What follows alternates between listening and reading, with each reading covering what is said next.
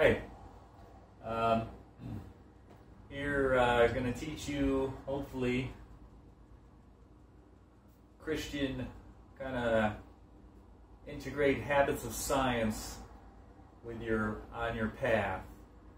The expression, the spirit is willing, but the flesh is weak. Well, dealing with your habits is a way to strengthen, the flesh, and you can change your habits to aid the spirit. I talked about it a little bit in my arrows video, but basically every habit you have goes through 4 stages: the cue, the craving, the response, and the reward. So the cue is that thing that lets you know. So your alarm goes off in the morning. All of a sudden you have a craving. Oh, let me go have my morning coffee. So then you make your coffee, and then you start drinking it. You get your reward. You have your coffee, you get your caffeine pickup. This is how God made us to learn. So you have habits regardless. That's how God made you to learn. So by knowing this and by working with these, the way you learn, you can learn new things and unlearn old things. So what you're trying to do, any bad habits you're trying to break, you use this same thing to kind of guide you to the new behaviors. So if I want to go to bed reading my Bible at night instead of being on my phone,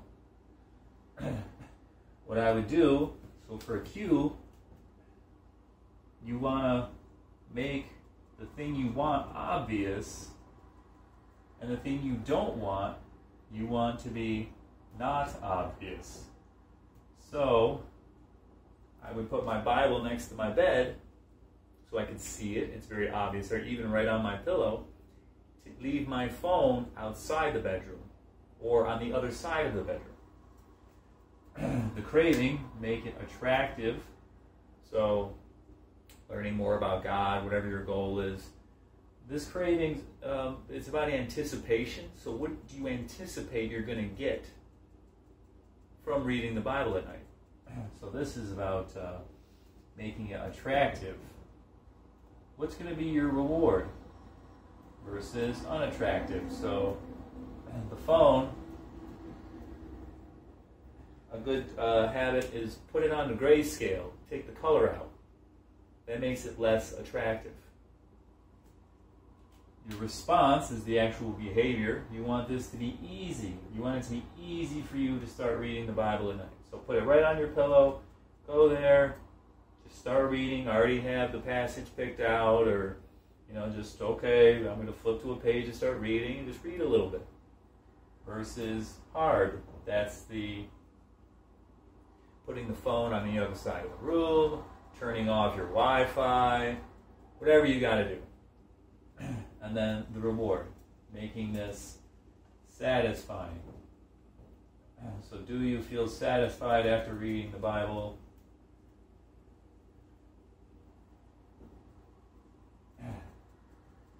When if you check your phone, if you fall asleep with your phone again, the feeling of, I missed out on reading the Bible. I'm not, I didn't get closer to God tonight. And just keep track of this in a journal of some kind. That helps too, measuring progress. How many times this week did I fall asleep reading the Bible instead of on my phone? And then just keep that going. So this is basic science of habits that can be used to strengthen the flesh and aid the spirit. What does the Spirit want you to do? Go to bed early, go to bed late. Wake up early, wake up late. Spend hours on your phone, scrolling. Spend hours watching TV or reading the Bible, praying, fellowship. This is how you, in a natural environment, the one where God created us to live in, this happens naturally. Whereas now in our world now, our modern world, there's a lot of distractions, and this is actually used against you by advertising, food companies, just everything is so convenient and easy that you actually have to take over these methods, become conscious of the mechanism, and then so if you don't want to go to certain websites on your phone, find a way to block them, find a way to make them unattractive, find a way to make it hard and not obvious. That's really it's already unsatisfying after the fact. Think about that. Anticipate the after, the guilt, the conviction. So I'm going to be talking a lot about habits on this channel. I think that's really the way forward. Habits, minimalism, and how you can use those practices to get closer to God. All right, God bless.